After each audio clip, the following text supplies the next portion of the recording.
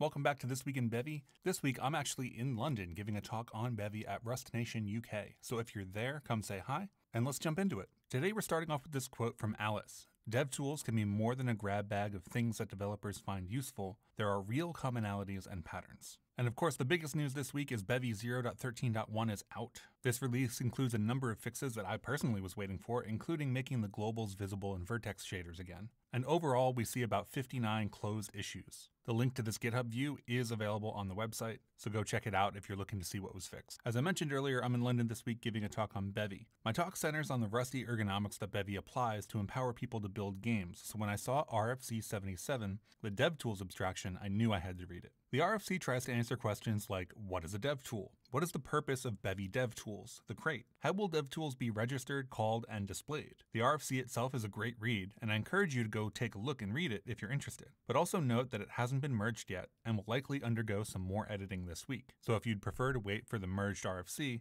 you'll be waiting a little bit longer. Some other interesting developer work this week is meshlets. Meshlets are seeing some promising progress and look like they're on their way to being merged behind a feature flag. Meshlets are very exciting, but of course not a one-size-fits-all solution, so it's also encouraging to see continued progress towards GPU-driven rendering as well. The developer behind this PR describes meshlets as being really meant for rendering really dense, ridiculously high-resolution scenes, where the goal is to render one triangle per pixel, so you're never limited by lack of geometric detail. That's directly from this comment, which is also linked to from the site, and includes a little bit more information about performance. Remember, this is an experimental feature that technically hasn't even been merged yet, that is behind an experimental flag, so we're looking at some pretty early work here. The meshlets work also do point out a growing stress point in the material and shader abstractions that Bevy uses. In addition to the possible shaders you can define after the prepass and deferred were added, which you can see here in vertex and fragment shaders, prepass vertex and fragment, deferred vertex and fragment,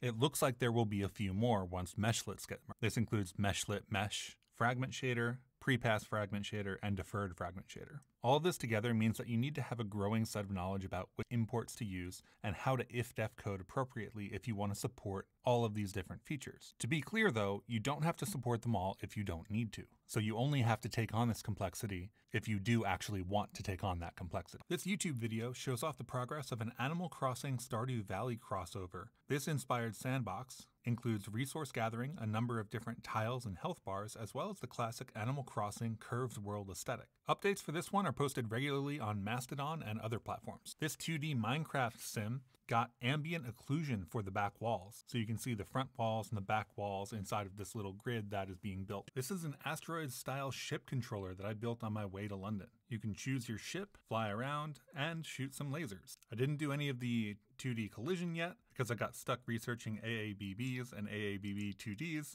but overall I'm pretty happy with it for the short flight that I was on. Up in the top right, you can see something we're going to talk about a little bit later, Perf UI, which has been actually pretty nice, so stick around for that. About 3 weeks went into this first-person StarCraft-like game meant to act as a tech demo, and thus the Discord thread has a long list of references and different plugins and other assets that were used. Definitely go check out the rest of the video on YouTube and the Discord thread if you're interested in what they used. Shu is bioinformatic scientific visualization software built in Bevy, so a slight departure from games, but nonetheless still interesting. It's also open source on GitHub, self-described as an app to plot multidimensional data to a metabolic map, which is honestly a little bit over my head scientifically, but it still looks very cool. This is some of the output. No issue would be complete without having some raycasting. This raycasting is on arbitrary convex shapes in a collision detection geometric query library written by the author of Bevy XPBD. There's a Bevy XPBD rebrand coming up, so we'll be sure to cover that when it happens. This showcase shows the voxel planet generation in the Cosmos repo on GitHub. Cosmos is a multiplayer block-based space exploration game that's in active development.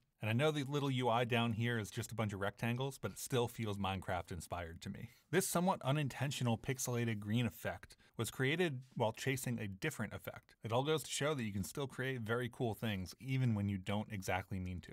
The Compass map editor underwent a refactor completely to use mesh and materials so that they could be able to apply custom shaders to individual sprites. This allows custom selection and deselection outlines and more. The refactor showed a 48% memory usage reduction by moving to meshes and changing the caching strategy. Zoolitaire is a grid-based puzzle game deploying on iOS. It's the author's first deployed Bevy mobile game, and if you don't own an iPhone, you can see this video of gameplay over in the Discord thread. We've seen quite a few iOS Bevy apps deployed over the past few weeks. Enjoy nature, eat baked goods, and avoid bill-throwing enemies in this Buddy Up Jam entry. PathToRenewal is a maze game that we've seen developed in previous showcases, playable on itch.io, and I would suggest downloading it for performance reasons over playing the version in the web browser. Next up, we've got some SDF meshes that are computed on the CPU. These use an approach called dual contouring, which is somewhat related to marching cubes. Next, we've got another one of those slightly unintentional creative coding effects. I find that creative coding tends to have far more emergent behavior and emergent visuals than other approaches, and it's one of the things that really makes it unique. X-treme kitty sledding is playable on itch.io. This is a 3-day game jam entry and involves being a cat in a cardboard box. And as you go, you can collect catnip and yarn. The catnip sends you speeding forward, and the yarn you can use for upgrades. Once you have enough yarn, you can buy something like a boost or a new cart. I've had a lot of fun playing casual games like this in the past, so I, played the whole thing. This week we've got more updates for the procedural 7-day roguelike challenge entry. In this case, we've got rainfall and more particle effects. This game is really shaping up to have its own unique aesthetic, and it does seem like they're going to continue working on it, so I'm excited to see where it goes. And that's it for showcases. Let's get into the crate releases. I've booted up my little Asteroids ship controller to show you ISPerf UI, which got its first release this week. ISPerf UI is a customizable performance debug overlay for Bevy UI, and you can see it running in the top right. ISPerf UI is made with Bevy UI and not any other third-party UI solution. Pretty easy to set up, has customizable appearance and styling, and it's modular. You decide what info you want to display. There's also support for highlighting, which I'll see if I can trigger by firing entirely too many projectiles that I never coded to despawn. And you can see that I'm starting to get a couple of yellows, maybe a little bit of red. See if I can get it to trigger. I will say it's a lot easier to trigger performance issues before you restart your computer. Typically what you would see if there was an issue is either the FPS or the frame time or something like that would flash with a redder color. And you can see actually as I'm doing this, my frame times are going down into yellow a little bit. And you can see the entity count also just constantly going up. Setting up ISPerf UI is pretty easy. You choose what you want, you add the Perf UI plugin, and then you can set up whatever you want.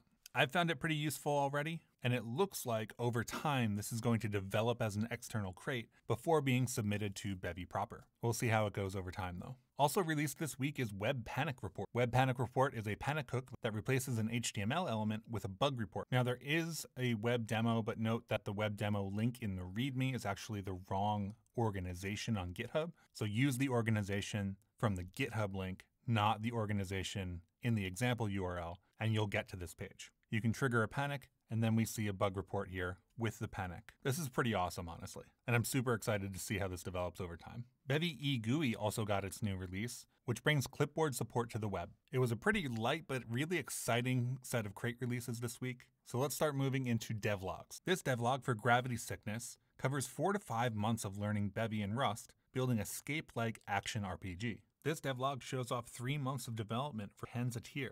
Updates include talking about A-star pathfinding, raycasting, map updates, and more. Playable online at lomix.com, and there's a project thread in the Bevy Discord if you'd like more frequent updates. And with that, we're moving into one of my favorite sections, the educational section, or the tutorials. X-treme Bevy got part 5 this week. X-treme Bevy is a tutorial series that aims to recreate the X-treme Violence game by Simon Green. It implements online P2P multiplayer using rollback netcode. The series focuses on Bevy, GGRS, and Matchbox. The newest section, Part 5, focuses on procedural generation and explores how to seed a random number generator and use it to generate a map. And just in case you don't know what Matchbox is, painless peer-to-peer WebRTC networking for Rust and Wasm. Creating modular 3D characters is a common feature of many video games. This 3-hour video goes into bones, parenting, attaching parts, and linking animations to build modular characters. And then we've got a tutorial in GIST form for inline assets. An inline asset is an asset whose data is encoded entirely within the asset path itself, without the need to load data from a file system or anywhere else. This is similar in concept to a data URL, which is very commonly used on the web, which allows an image or resource to be encoded directly within the URL itself. This gist explores how to take advantage of Bevy's asset system to manage procedurally generated data for materials in this way. This top-down shooter tutorial is a showcase we've seen before. It uses a KD tree for efficient collisions and is capable of handling large hordes of enemies with simple bullet collisions. This video is a time-lapse of the game being built from scratch. It also includes fixing some common errors that one might encounter when working with Bevy. And as every week, we've got some more merged PRs. In 12,500, we get border radiuses. Radius.